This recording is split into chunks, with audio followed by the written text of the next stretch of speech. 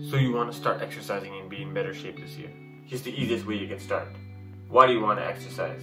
You want to look better and be healthier. So the most important thing is that you progress towards your goal. I know you might feel like you need to go to the gym a few days a week and work super hard to be in better shape. But it's not realistic for you to go from no exercise to someone who consistently goes to the gym and lifts heavy weights. Just like how marathon runners don't go from sitting in their room all day to running 40 kilometers, you probably won't go from sitting in your room all day to exercising enough to be super fit and have a six-pack.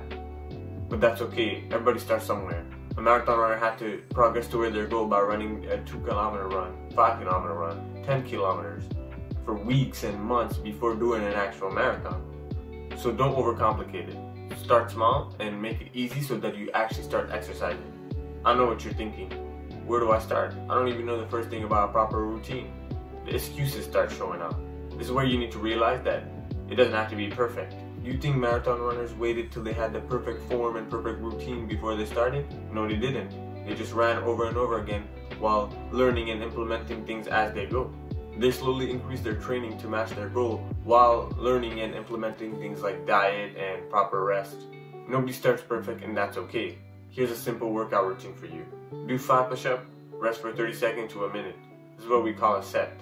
So your workout routine will be 3 sets of 5 push-ups, 3 sets of 10 squats, 3 sets of lunges for each leg, and 3 sets of plank for 20 seconds.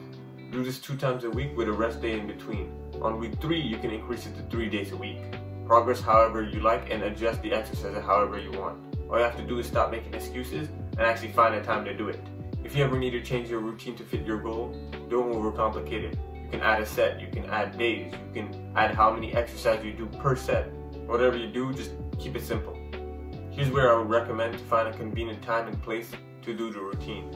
In my case, I find it convenient to do it in my closet room, as I am planning to take a shower and change my clothes after work anyway, and it's at a time that no one will bother me, so it makes it very easy. Other things you can do to make it easier is to clean your room and move things out of the way beforehand. Take 2 minutes and think about where and when it would be convenient for you to exercise.